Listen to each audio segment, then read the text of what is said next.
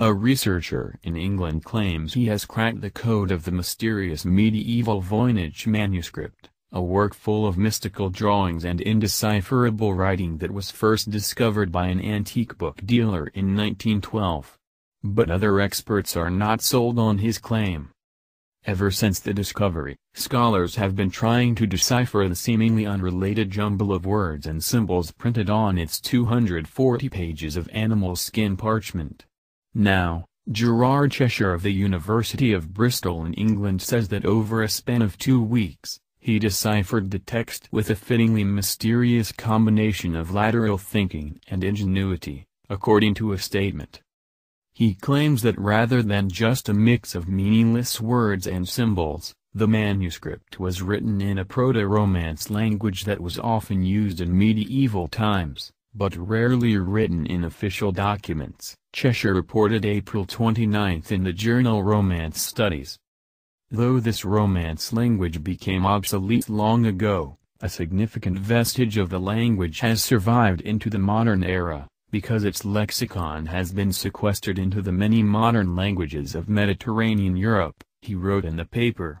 Voynich Manuscript, Images of the Unreadable Medieval Book.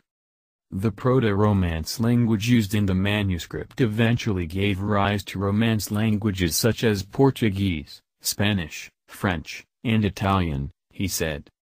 The alphabet of this language contains a combination of unfamiliar and familiar symbols, some words and abbreviations in Latin and no punctuation marks, aside for some marks on individual letters, Cheshire explained in the study.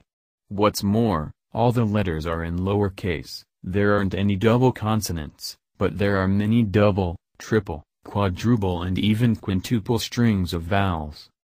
According to Cheshire, parts of the text reveal that the manuscript was compiled by a Dominican nun as a reference book for Maria of Castile, the Queen of Aragon in 15th century Spain.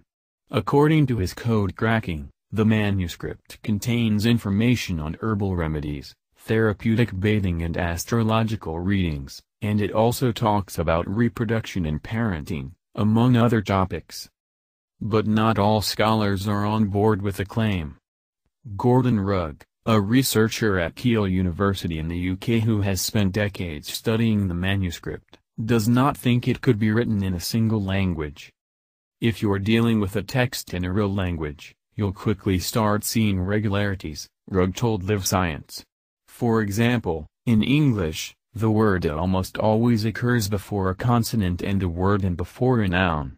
Code breakers are well aware of features like this, so this is one of the first things they looked for, and these features don't occur in the Voynich manuscript, he added.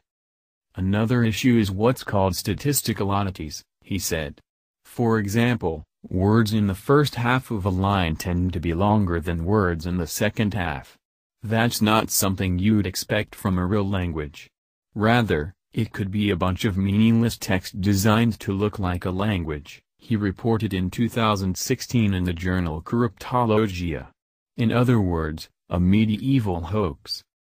Anyone claiming that they found a solution involving a real language would need to explain why the text shows these statistical oddities, rather than simply ignoring them, he added.